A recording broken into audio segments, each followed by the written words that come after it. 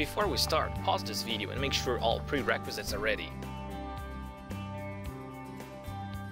Start by connecting the FLIR A310, the MIO, and the laptop to a PoE switch. The A310 is a PoE device, but the MIO is not. So power it up using any 12 to 24 VDC power supply. Once all devices are powered up and connected, you can start configuring their network settings.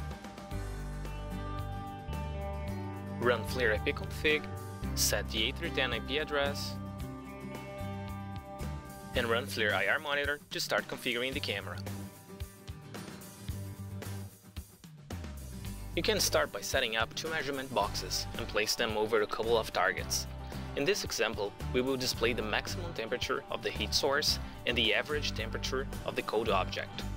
Once the FLIR A310 is set up, go to the MIO web configurator.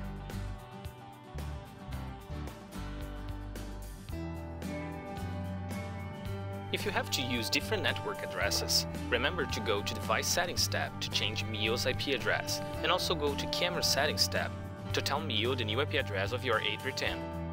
Go to Script Commands tab to set up MIO's analog and digital outputs.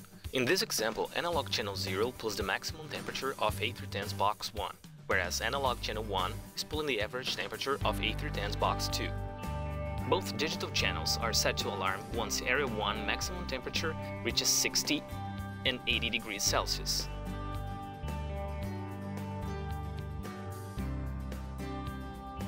We hope you have enjoyed this video. If you have questions, please give us a call or ask your question at support.flir.com.